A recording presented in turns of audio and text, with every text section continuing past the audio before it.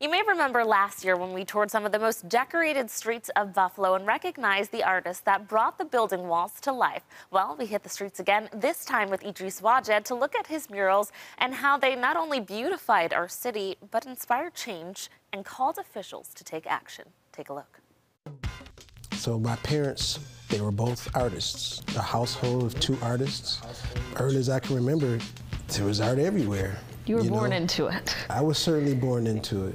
Edrys Wajed is a renowned artist in the Western New York area, known for his mural art in particular. And he shares with us how public spaces became not only his outlet for expression, but his service to the community. I think one of the things early on is that people saw that I had a skill, so they came to me for a particular need.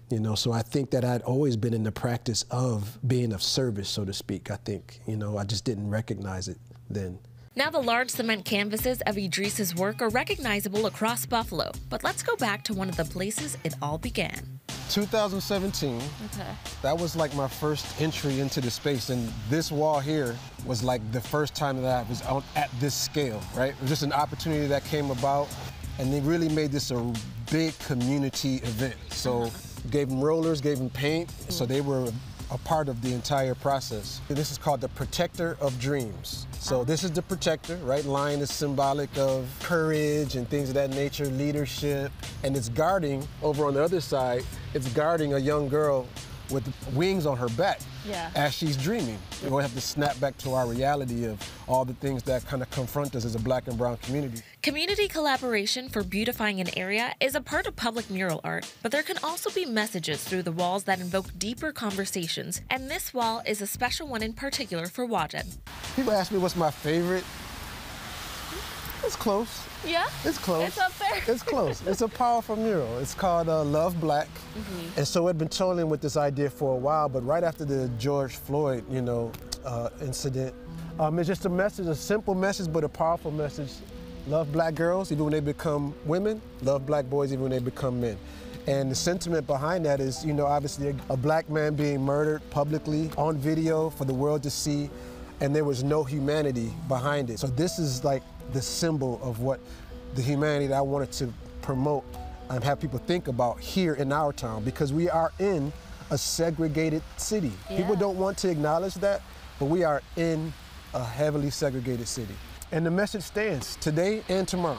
Beyond the art, sometimes projects like this are larger than the sum of their parts and evolve into greater turning points for a community as a whole. The Albright Knox put out notification of this project kind of happening.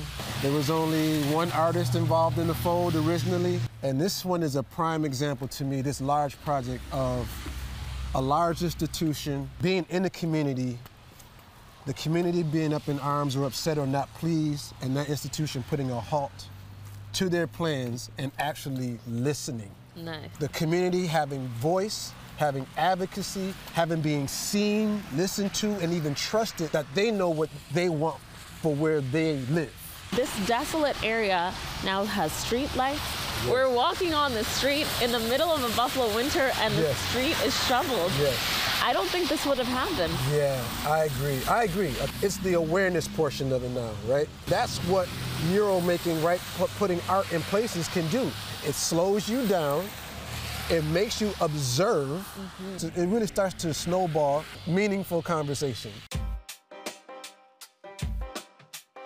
Every place where there's a mural, there's a rich history behind the people and the community that surround it. When you started doing public mural art, did you expect to be where you are now? And the fact that you've made historical landmark sites, community-changing work with your art? Never. And for Western New Yorkers, these public works of art have not only changed the visual landscape, but have helped bring communities together, giving them a sense of pride and unity. My hope, though, is that there are enough advocates, right, that live in those neighborhoods or that have positive experiences with, with those, those projects of beautification and things of that nature. I'll let those people say what it is.